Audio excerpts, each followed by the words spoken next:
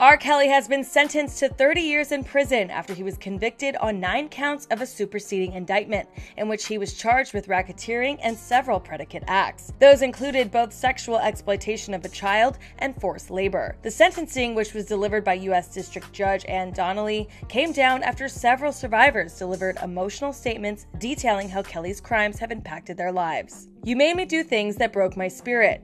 I literally wished I would die because of how low you made me feel," one survivor said, addressing Kelly directly. "With every addition of a new victim, you grew in wickedness," another survivor told Kelly.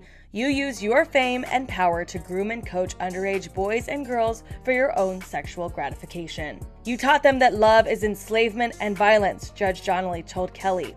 Throughout the sentencing, Kelly kept his hands folded and eyes downcast, according to a report from the Associated Press. Kelly himself declined the opportunity to address the court or his victims.